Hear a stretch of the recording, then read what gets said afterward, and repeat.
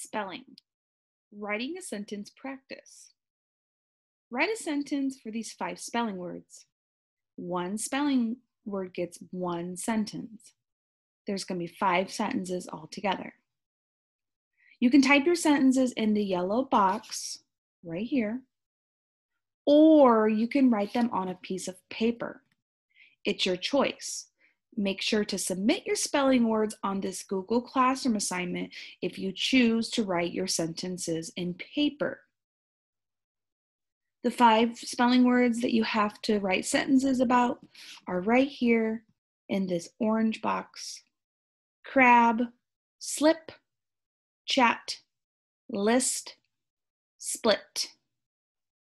Again, you can write your sentences in these 5 boxes, or you can write your 5 sentences on a piece of paper. So you need to have a sentence for each spelling word. For example, the word crab. The word crab is first, so I'm going to use it first. I'm going to make up a sentence in my head by using the word crab. Well, I know I see a crab sometimes in the water, at the beach or in the ocean, so I think I'm going to write a sentence like, I saw a big crab swimming in the water. Okay, so I have my spelling word here.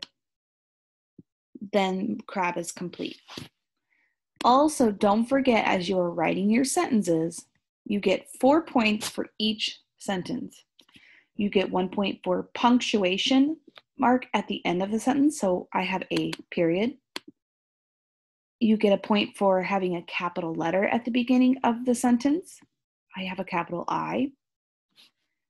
You get a point for spelling the spelling word used in the sentence, and I did use the word crab, so I do get a point for using the spelling word. And also I get a point for if my sentence makes sense, if it's a complete sentence. And yes, my sentence does make sense. It is a complete sentence.